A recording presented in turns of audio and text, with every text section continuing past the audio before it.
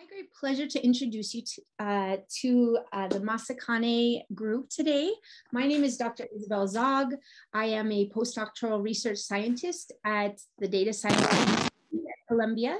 And I was invited to create a talk and moderate and host a talk with an individual or a group of my choice. And I am really excited about the work that Masakhane is doing and wanted to share that work with our wider Columbia and global community.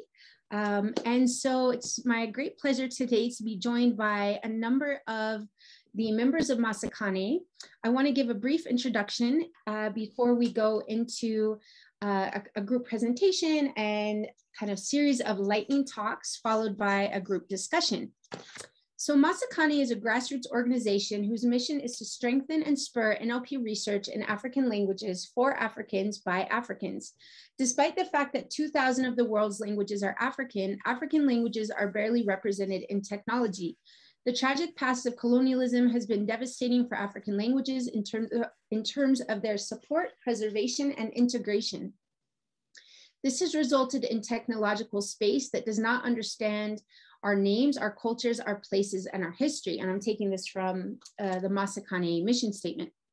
Masakhane roughly translates to "we build together" in isiZulu.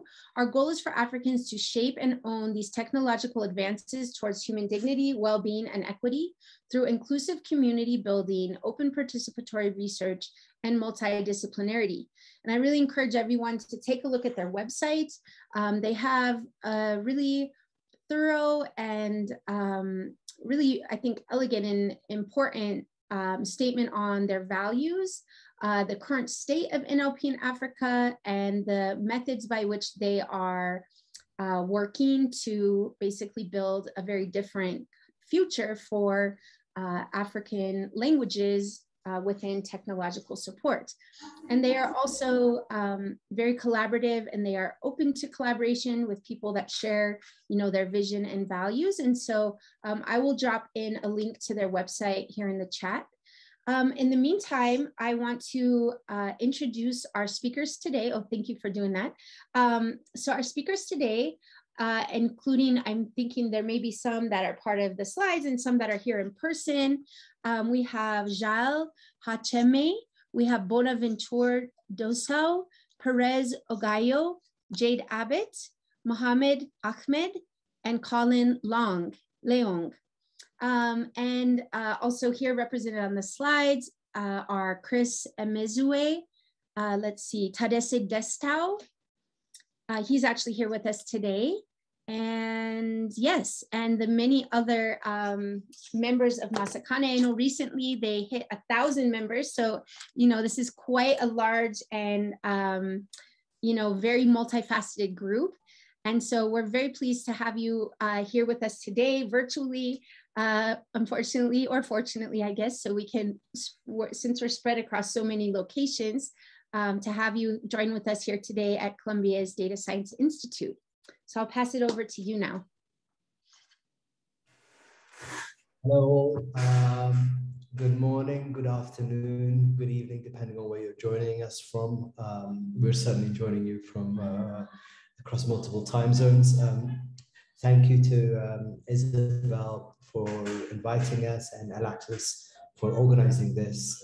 It's a pleasure to be invited to the Distinguished Speaker Series at Columbia University. We're Masakhane, and Isabelle's already done a great amount of the introduction for us. Effectively, what we stand for is NLP for African languages by Africans and for Africans.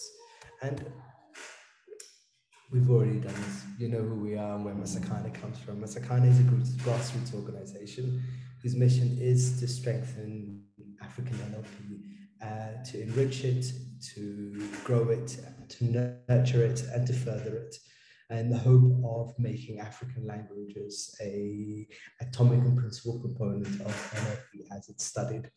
And there's a reason for this. The primary reason is that 30% of all living languages today are African languages. Now, if you were to go and look for that, or representation in what is out there in terms of published literature, material on the web, you're not going to find it. It's woefully missing and inadequate.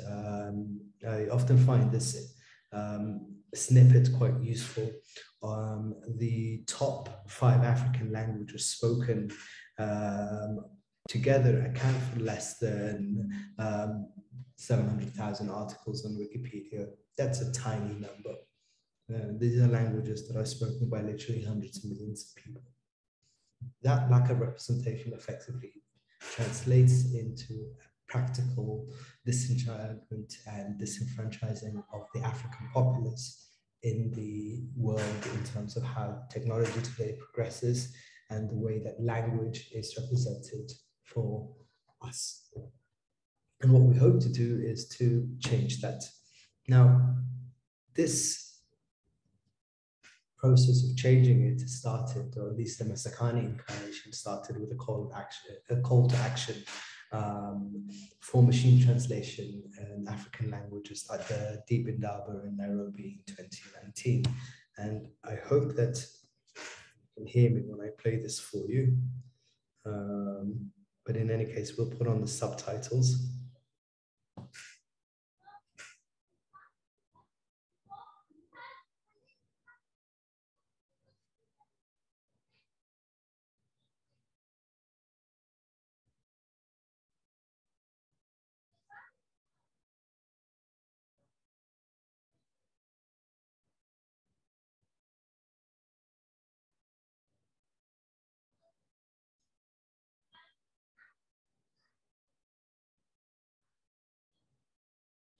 Now, what Jade was effectively saying is that, and I hope you heard that, is if we get together, we can actually put our resources together and put our brains together and our knowledge in order to make that change instead of waiting for that change to come to us.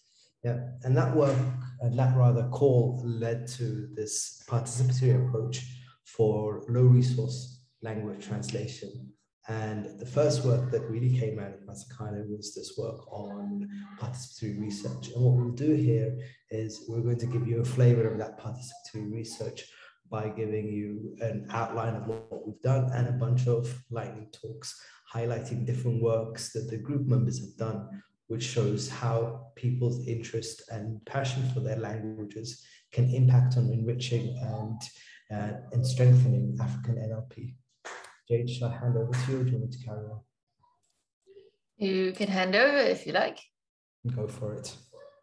So this was sort of our seminal paper, participatory research for low resource machine translation, a case study for African language. And this is my signal to Mohammed to change the slide.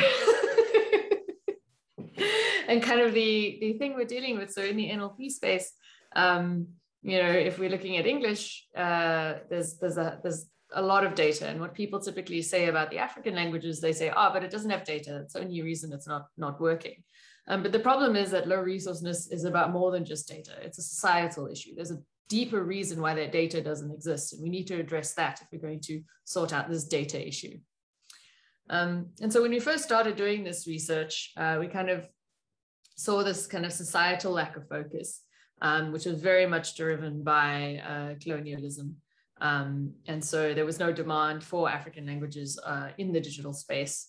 And this resulted in very few discoverable resources and a lack of creation of public data sets.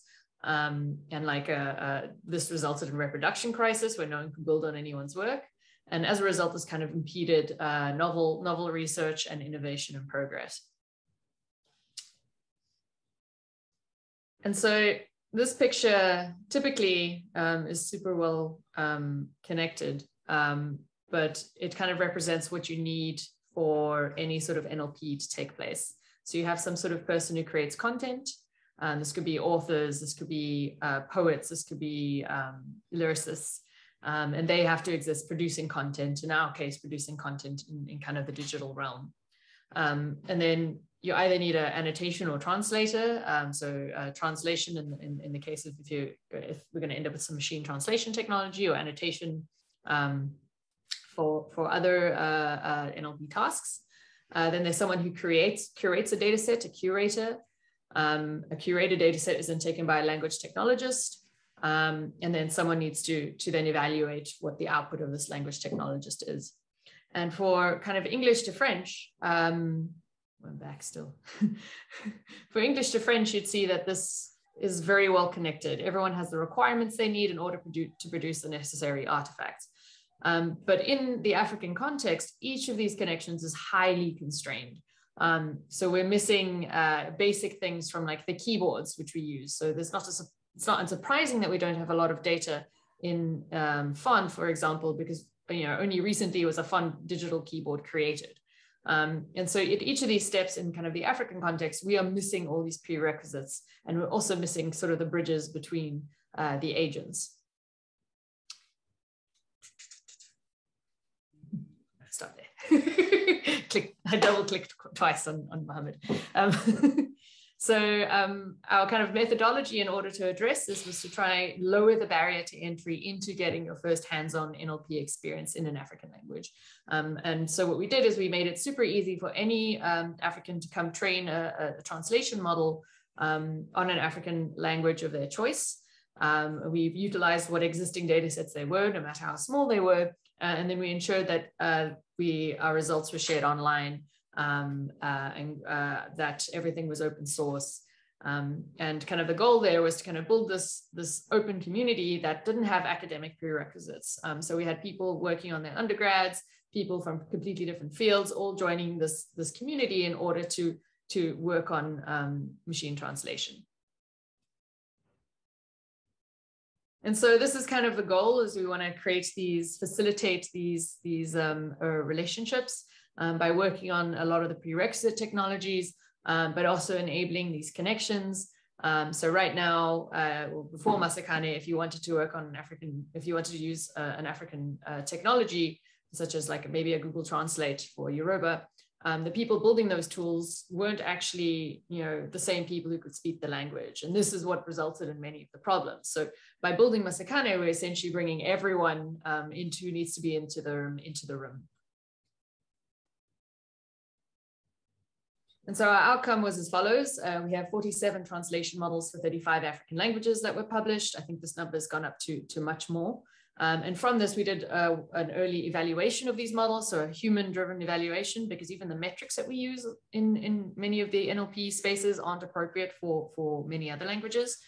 So we did some human-grounded evaluation, and that human-grounded evaluation, we brought in tools from different domains. So we trained on the Jehovah's Witness corpus, because that is very widely translated. And then we went and did human post-editing studies on COVID-19 surveys, since this was something that people actually asked us to do, and we wanted to show them how this was just not going to be possible. And then some TED Talks, which also are quite widely translated. And so if we kind of see, this is where we all started, and we look back over the past 2 years, the African NLP space has quite significantly changed. And this is sort of wonderful. And so Masakhane right now has over 1,000 participants. We've got 35 African countries involved. I should actually do a more recent count, over 40 African languages, over 40 GitHub contributors, over 40 publications that we've kind of published at, 2 conference workshops and beyond. And we're attempting to organize our 3rd one for next year, African NLP workshop. We've got at least 5, got at least 5 data sets. We've got over 10 ongoing initiatives. These are ongoing projects at any point in time. Got a number of part-time positions as part of the organization. We've won multiple awards. We've got a number of job connections that have occurred through the network, as well as kind of academic achievements of people choosing to pursue a PhD because of their involvement, or able to choose it because they've now got some publications. And one of our big awards was we got the Wikimedia Foundation Research Award of the Year for our participatory paper. And this is so great for us because we actually fought to get this published. We had a lot of pushback because we were basically taking a very empirical NLP conference, and we tried to publish something that said actually empiricism isn't going to solve this, or at least running large models over and over again isn't going to solve this issue. We have to take this other approach. And so we actually quite fought to get it published. So it was great to have it later on acknowledged by Wikimedia. And it was really cool to have Jimmy Wales present the award to the group. And from this, we're getting like tangible things. Our goal is to eventually build real tools that can be used. And in the interim, we've deployed our models. They're not here for production use. They're very much research-based, basically to expose the issues that we still have. So for instance, we've got these issues where, because we've trained on religious domain, we translate into, our translations often become, biblicized, because that is the only data that they have. And so through this, we're able to learn, we're able to improve the translations, and we're able to gather more data to train better models through these two web initiatives. We have many initiatives going on at all points in time. And so today we're going to talk to you about a couple of the ones.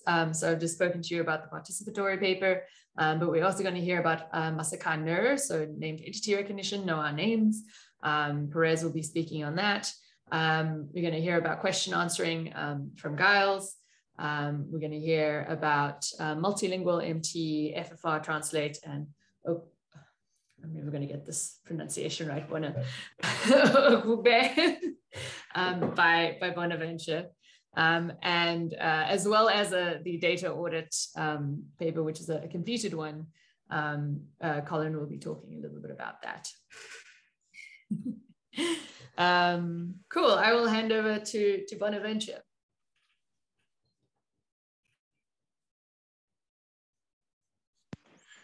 Okay, Mohamed, can you please allow me to access your screen? Oh, oops. Okay. So, yeah, so thank you, Jade, for what you've talked about so far. This FFI is one of the projects that Chris and I, who unfortunately is not here, we've tried to lead. And the project was kind of unique in his genre because it was the first one, the first such of work to be done in for font French machine translation. So we created like the largest parallel corpus or data set for font and French. We did two versions of the paper, FFI 1.0 and 1.1, and then showcasing the importance of having, handling, being able to handle those diacritics, because they help the model to avoid ambiguity. And also we showed technically that a lot of data matters, but also qualitative data also matters. And of course, the result that we achieved were benchmark in the so-called state of the art for font and font French back-to-back translation task. And we open sourced the website so that a lot of people could access it and go and give the feedback. So on your right, what you're seeing is technically the video of how the website looks like. That's just on the mobile view. It's much more standard on a web view, and people can enter the sentence in font, have the translation in French, and vice versa. There was the keyboard Jade mentioned earlier that we invented. We co-created, because people couldn't use these rights in font if they don't have the right keyboard with the right symbols, right? I think I'm going to fast forward it, but before moving to Okube, I just also wanted to say that to make the things much more better, we made available a system of kind of feedback. So the users are able to provide feedback. So if they translate a sentence for us and that's not what they were expecting, they could suggest a translation and give a kind of score of our level of correctness for us on that translation they provide. So that's a way for us like to get feedback and to get more data, more qualitative data. The second aspect here is Okube, and Okube is the concatenation of two words, Oku, which means speech, and Be, which means languages respectively in Igbo and Fon. So there you can see the QR code to our paper. And in the paper, that was it. In the paper, we tried to give a very detailed linguistic analysis of both languages. We are not linguists, but we felt it was quite important. So we tried to show, for instance, the similarity and the differences, the semblances of both languages. For instance, Fon being an isolating language and Igbo being an agglutinating one, that's already two different linguistic properties. Also, Igbo use a lot of code switching, and this is practically not existing in Fon. Of course, now it exists because there are people like me who are hybrid. They're like, oh, when they cannot complete the sentence in Fon, they just jump in with French. But originally it was not in, and yes. And there's also like many tonal aspect that also we've covered and everything. So the work that we did at Kube falls in the field in the category of very extreme low resource languages. Extremely low resource languages where we have very few amounts of data. So for instance, for Fon, we just used like 10 hours, which is relatively small because I think the norm was somewhere around 10,000 hours of recordings to have a very decent system. And for Igbo, we had way less data. And finally, the data had a lot of problems that we had to clean. And it was not open source yet. So that's also something that Chris and I are working on.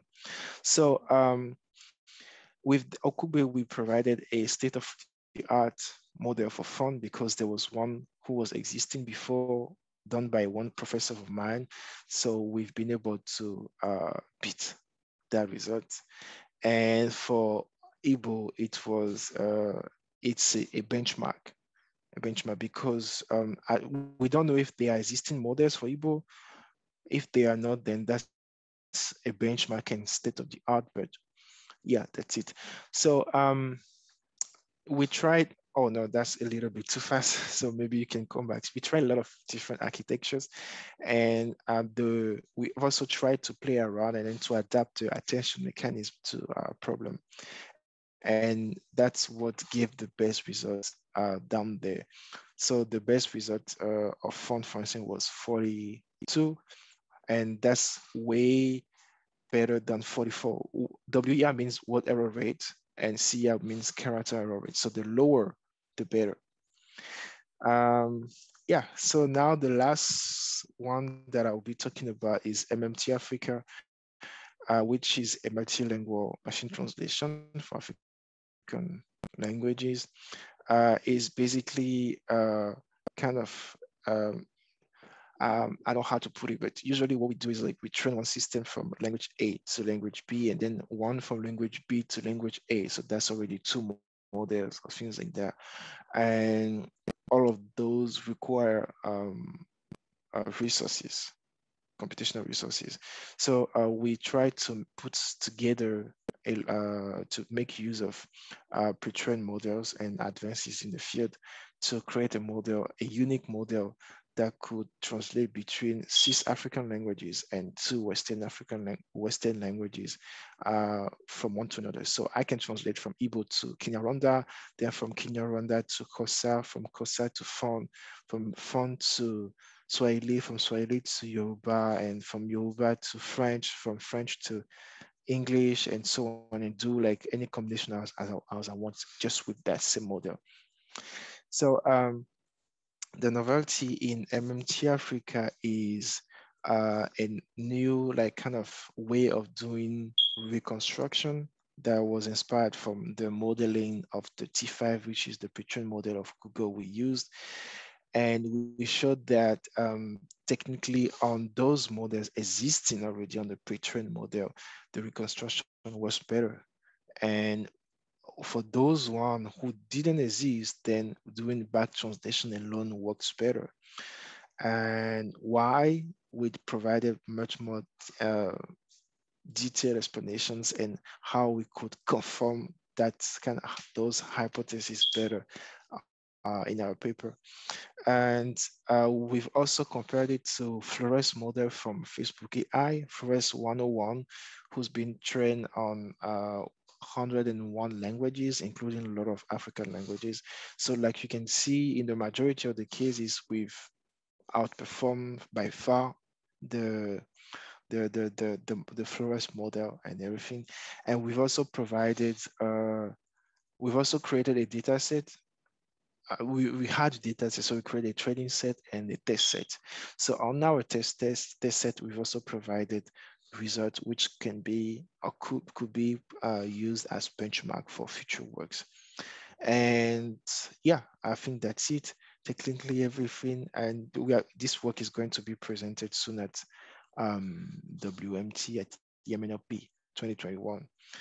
Yeah, so that's technically what I've already said. And yeah, I will leave the floor to Perez to talk about NER and everything. Thank you for your attention. Thank you, Bonaventure. I'm going to talk about Masakhane, which is a project that we did for developing data sets for name identity recognition for African languages. So we have a data set that exists for name identity recognition, but then as it is the case with like many African languages, we don't have them represented in the existing data sets. So we decided to create one, and this one is annotated by native speakers who volunteered through Masakhane. And we had like a minimum of 2 annotators per sentence. There were languages that had more annotators than others, depending on their availability.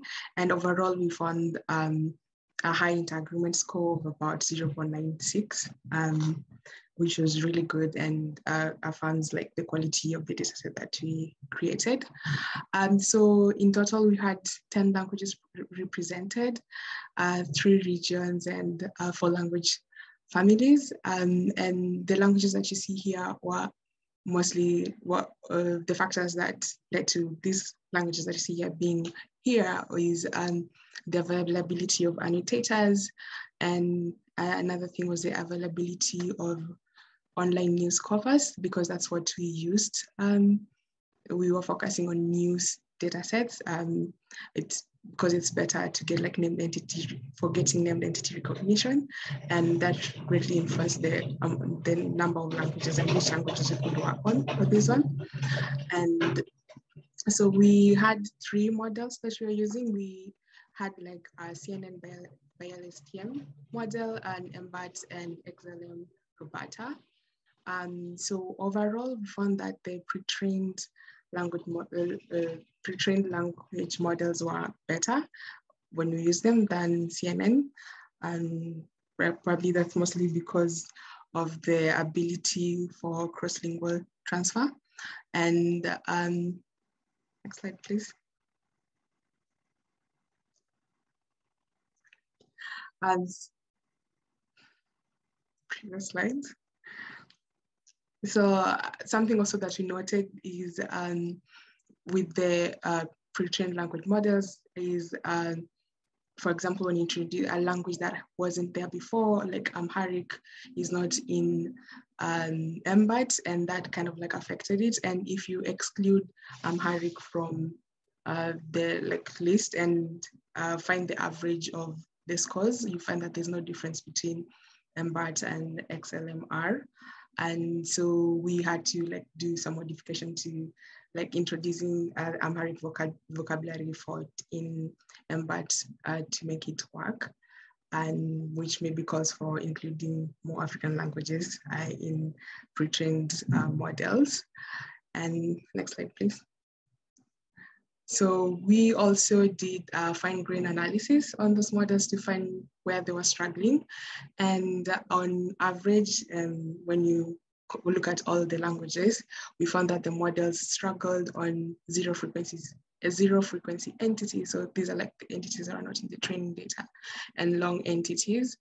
And we hope that future work can try and study why this usually happens. And another thing that we did was we tried other approaches to try and improve models, to try and improve the quality of the output of the models. And we found that including gazetteers, for example, and cross-lingual transfer helped. And for languages like Luo and Nigerian Pidgin, which didn't have like gazetteers, we had to use like gazetteers from English, and it did help a bit. And thank you, Colin. So gazetteers are simply a big list of named entities. And so we are expanding this work, and we hope to include up to 20 languages mostly. And we hope that more work can be done on named entity for African languages. I'll invite Gilles to continue. Thank you, Paris. This is a project we conducting in partnership with Google.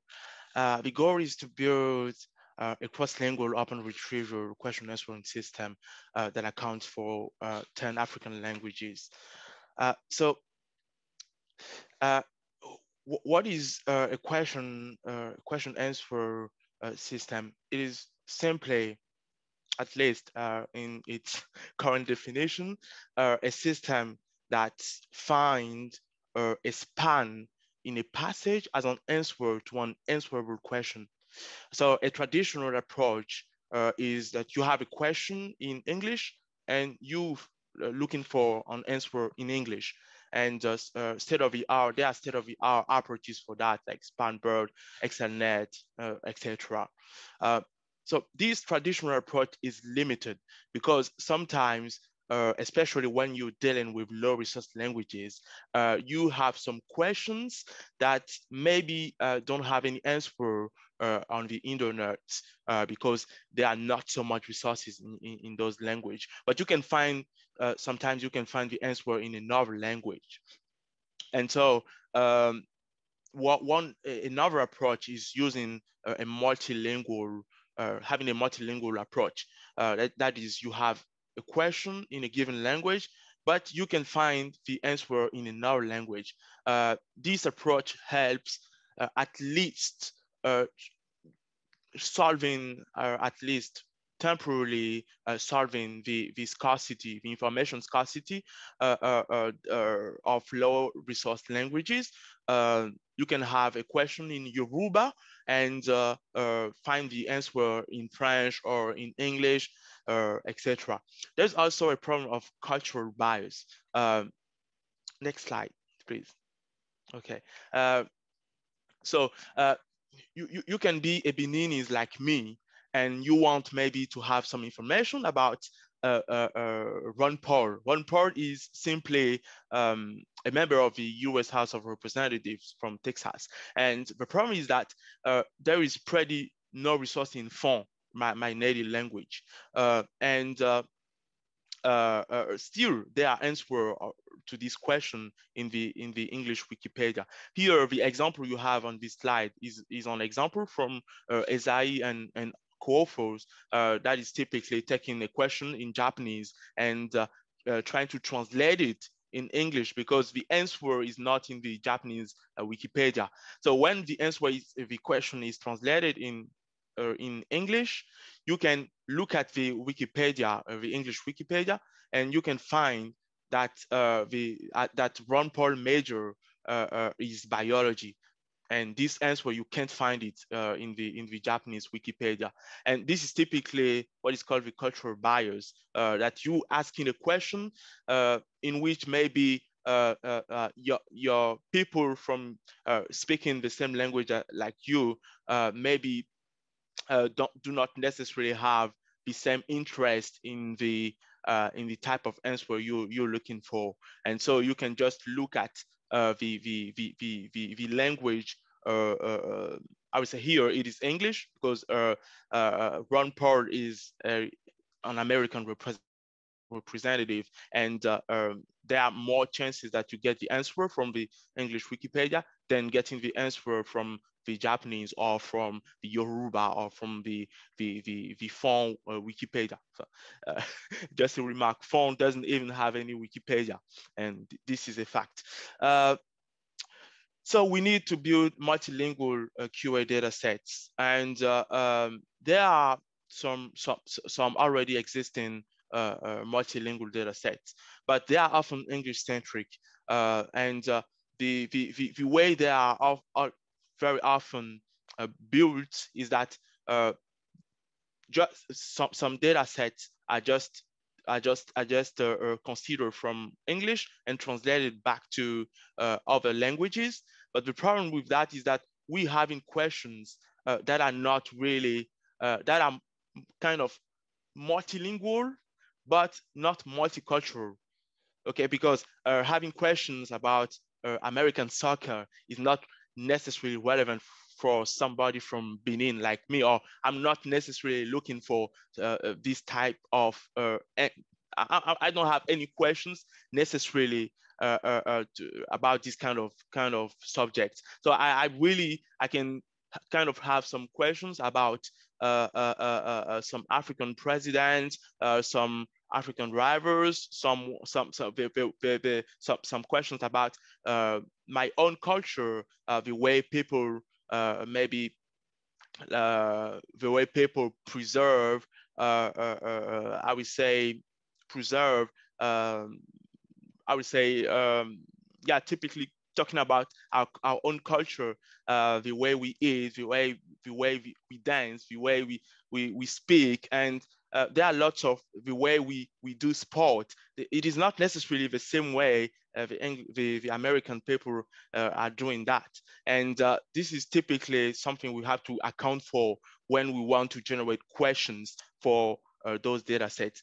And there is one data set that is the first one, to the best of our knowledge, of course, trying to take this multicultural point of view into account. That is the Zoro Tidy QA.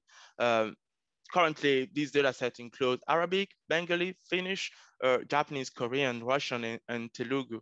And now we're trying to account for 10 African languages, Yoruba, Hausa, Zulu, Igbo, etc. And the goal is to be able to write a question in a given African language, and maybe this question, if the system cannot find any answer in the original language, this question can be translated in a high resource language, and the system will try to find the answer and translate back the answer into the original language. So currently we have collected data from Wikipedia. So not every languages we are working on have Wikipedia, like Fon, for instance. So we're using some pivot language, because Fon is the official language of Benin. Is not the official language, the main dialect of Benin, but French is the official language. So what we're trying to do is using the Wikipedia articles talking about Benin and its culture that are written in French, and we use those articles in order to generate questions. So this is the step 2. The step 2 is using the data set that we have collected in order to generate the questions that will be used in our system. So the final step will be training those cross-lingual QA systems, and all those steps are conducted in a participatory approach, and everybody is welcome. If you have any, if you want to contribute in any way to this project, we are open, and we do like working with others, and so we're very happy to present you this project, and we hope that we can collaborate together. Thank you.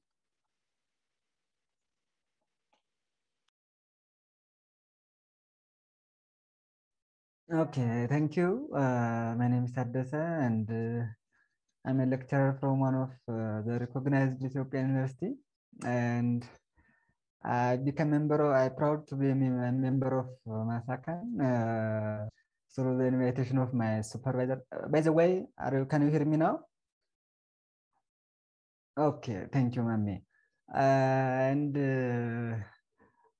Through I joined this Masakhane community through the invitations of my supervisor, that is Said Muhe. And I know, okay, this paper will be published in NIRDAS in IEEE, impacts of homophone normalization on semantic models for Amharic. And next. Yeah, as we know all, that Amharic is a Semitic language, and it's the second most spoken Semitic language after Arabic, and it's an official language of Ethiopia. For writing, Amharic uses Giz alphabet that is called Fidel. It has a total of around 34 basic characters with 7 derivations of each basic character. And there are a lot of characters in Amharic that have the same sound, which are called homophone characters. For example, those are homophone characters that have the same sound. For example, the first line, that in Amharic there are 4 ha sound characters along with their 7 derivatives, 2 a sound, 2 sa sound, and 2 sa sound. Those are Amharic homophone characters currently having the same sound. And when we see the current trend in American NLP research is normalize those homophone characters into a singular representation. That means, for example, instead of those, the first line of the example, instead of those 6 or 7 types of ha sound, use one single ha sound. Instead of those 4 types of a sound, normalize into one a sound, and so on. This because of there are different assumptions. On one side, there is an assumption that normalize will make the NLP task easier. Homophones interchangeably used trend, especially in the online community, and there are also an assumption that they are redundant alphabets. On the second hand, there are also another assumption that is the Amharic standardization will have included those homophone characters in the writing system. So in case of this, we have studied the impacts of homophone normalization on semantic models. Next. For this research purpose, we have collected around 6.8 million free corpus sentences from different available social medias, like from news, from Twitter, and we have built different semantic models or pre-trained embedding models. We have built those word-to-vec, fast text, Roberta, and Flare embedding models using those parameters. And finally, we have fine-tuned those pre-trained embedding models into different American NLP applications, like named entity recognition, sentiment analysis, part of speech tagging. For the labeled data, we adopted the previously conducted labeled data for named entity recognition, part of speech tagging, sentiment analysis. We have adopted the previously conducted labeled data, and we have fine-tuned our pre-trained embedding models to those specific American NLP applications. And our findings show that normalization is highly dependent on the downstream NLP applications. For example, for sentiment analysis and for parts of speech tagging, normalization has a big negative impact. And while for information retrieval, normalization has a positive impact.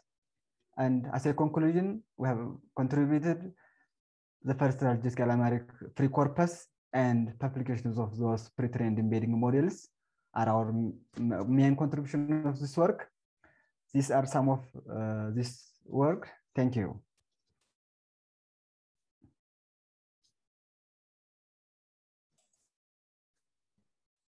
Colin, you're And I believe this is my cue. Hello, everyone. I'm Colin Leong. Calling me by my name is correct because that's my name. So yeah, I am not an African. or I wasn't, but I wanted to talk today about sort of a case study of what it's like to join Masakhane and get involved, right? And then sort of close with a little call to action to people on this call. So, a little case study. We had a call on the Masakhane Slack, yes, where one of our researchers said, hey, we're going to be auditing a bunch of web-crawled multilingual data sets. And so next slide, please.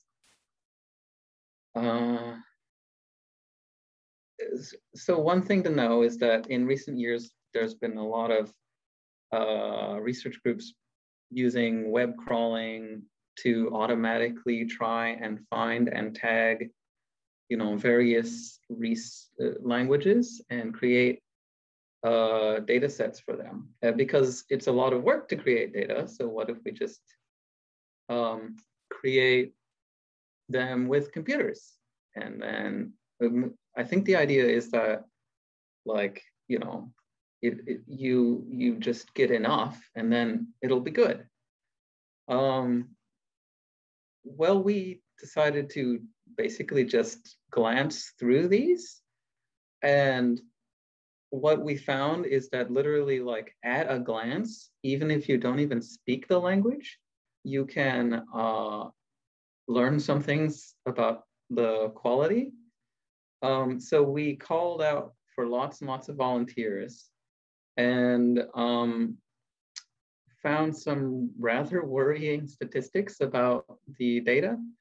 So for example, 15 plus of the corpora would just complete total garbage, as in that language wasn't even the language. And a lot of other issues with, like, less than 50% of the sentence were usable at all.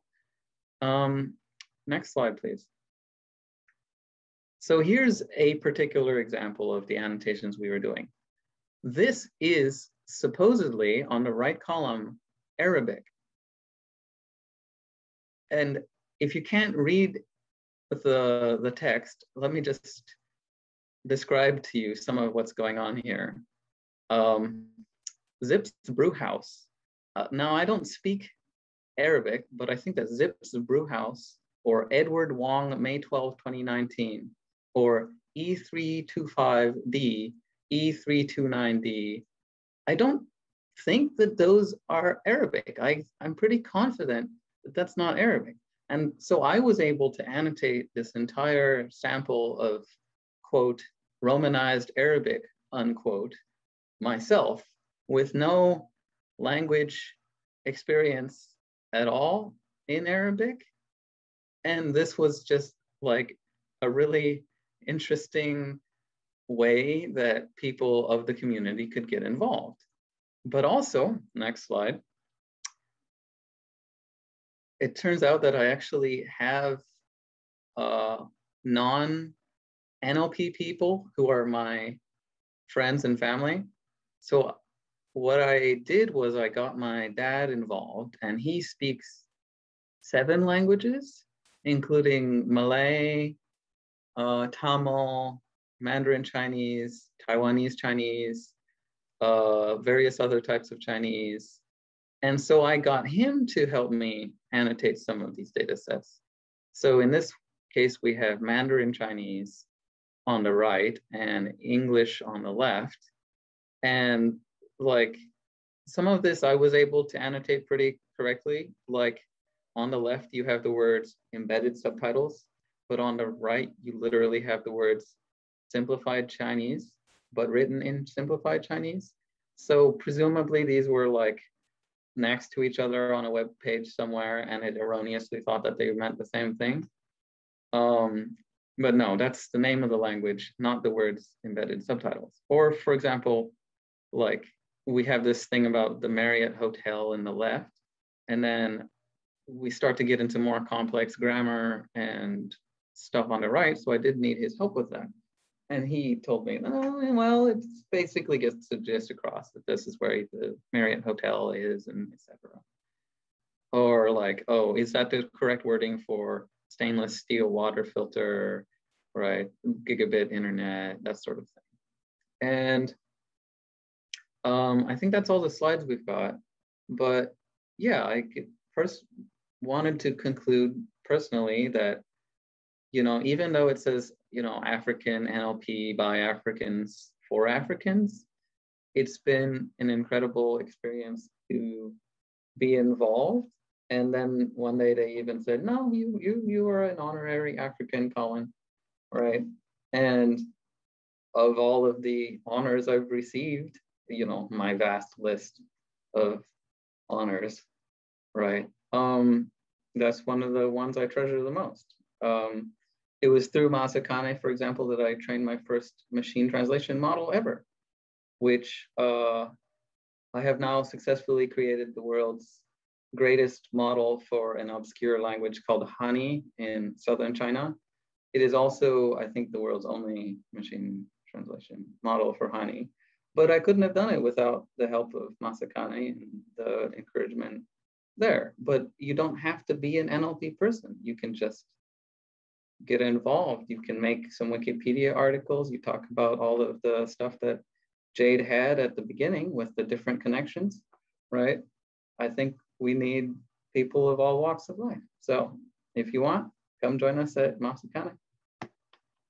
That's all I have to say.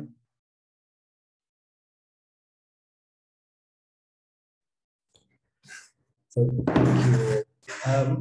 I hope what you saw is a flavor of the range and the depth of Masakhane and the ingenuity and passion that people have to advance African languages in many different formats and different directions. Now, Masakhane is growing. We're just over 1,000 people at the moment, and we're expanding. We're in the process of founding the Masakhane organization in Africa, in Kenya. And so now we'll have an actual real organization. We're in the process of defining a larger roadmap for African NLP and collaborating with a whole host of different interested parties that might be able to benefit from this. The differently abled is, for example, a good community that's massively underrepresented that we're interested in building bridges with. We're in the process of collaborating with the African Union in order to understand how we can better advance African languages. We're engaging with linguists. In fact, we've just hired our first official linguistic residents, linguists in residence at Masakhane, who will be looking at how linguistics can be used in order to support African languages and development of machine learning and NLP for African languages. We're expanding outside of the English environment, and we're expanding into the Lusophone and Francophone world because there's a lot of material there and a lot of people that use those languages that are massively underserved already. So we don't want to be pigeonholed in the Anglophone world. And Masakhane is charting a ethical NLP document to understand what our perspectives, our positions and our points of view are. All of this is being done in a participatory manner where people are free to exchange their ideas and bring their thoughts into mind, onto paper. And we hope that you find this interesting and that, yeah, you find some way of contributing. Thank you. And we'll end it there for the moment. Wonderful. Thank you for the fantastic talks, very different angles, and really, really interesting, the work that's being done. And I really appreciate, I appreciate all the talks. Thank you, Colin, for talking a little bit about collaboration. That was actually going to be one of my questions, because I know the community to be very collaborative, and I thought some of our guests here today may kind of have that question, like, may be interested to get involved. So yeah, I'd welcome any further kind of comments on that from anyone, but I also want to give our guests a chance, if there are any questions. I see one already appearing in the chat. What is the best way to connect about a partnership? DDD is looking to build language data sets in Kenya and elsewhere in Africa. And another comment about the beautiful artwork, and thanks for the attribution. Okay, and I think we have a clarification. DDD is digital divide data. And good. So should I open that up? Would someone like to speak to that? The best way to connect for a partnership? Yep. So kind of one of the things to kind of be aware of is if you want to partner or if you're looking to partner with Masakhane, is that it has to be of interest to the community. And you'll learn very quickly if your idea is not of interest, because you're not going to get any traction when you present it to people or when you present it. And so I think a second thing I think to kind of iteration before anyone thinks about going forward is that like Masakhane is not an annotation community. We're not people who annotate, we're not translators. We do it when we're evaluating models, we do it in a small scale. But when we want to scale it out, we actually get funding, and we often work with professionals. And so we're not solely data collectors, we're model builders, we're end-to-end collaborators and guides in this task. So just want to get that out the way, because occasionally we end up with awkward situations where people come and they're like, oh, we thought we'd come here and get data and we could pay you money and give us data. That's not really what we do. But if you are looking to collaborate, there are 2 points of collaboration. Number one is join the Slack. Every Thursday we have a call, and anyone can then present their idea and ask volunteers. They can also post on the Slack for collaborators, and that's for kind of a more informal partnership. If you want to do a more formalized partnership, put an MOU in place, and we need to figure that out, I'd suggest messaging the Masakhane leadership Google group. And that's for if there's stuff that needs to be signed and discussed. We'll probably advise you to first come to a meeting and present it to everyone. So there's the informal one, which just join and participate, and you'll find people to work with, and you'll want to work on projects, and you'll, if it's exciting to the community, you'll get a lot of traction. And then if you want to take that further, where we can involve people in kind of a more formalized capacity, do we want to set up internships together? Do we want to do something really concrete? Internships are really, really good for master students or PhD students who may be looking at going abroad. So those are really good ways to kind of involve yourself, particularly coming from an academic background. So yes, that's my answer to that. I don't know if anyone else has any other things to augment that with.